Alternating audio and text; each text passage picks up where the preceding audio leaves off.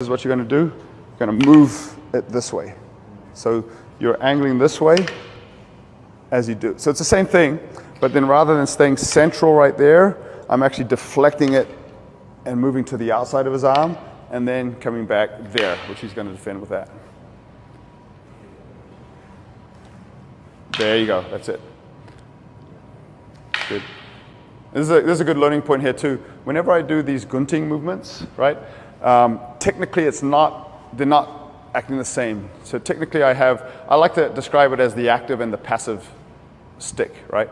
So if you're thrusting at me here, right? The active one is the one that's actively pushing your arm in a particular direction, right? So if I'm stepping to your right, to my left here, which is what I want to do because I'm moving to the outside of your arm. If I'm moving that way, I want to push your stick that way, right? I want to be moving in opposite directions. So the active one is deflecting you that way, which allows me to get safely this way.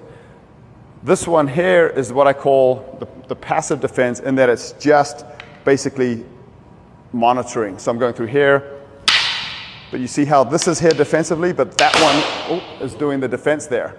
And then here, I'm ready for that counterattack, right? So I'm going through deflecting you away. This one kind of remains in this location to monitor that, because I don't want to do this. And now you thrust back at me with that, or even with the same stick, right? So I don't want to just completely leave it open. This one stays here to monitor it while that one comes in for the counterattack. So this is the passive one, and this is the active one that's actively delivering that counterattack. Deflecting and delivering the counterattack. So gunting, in the way that we train it, is not a truly symmetric movement. They both have a purpose, a tactical purpose.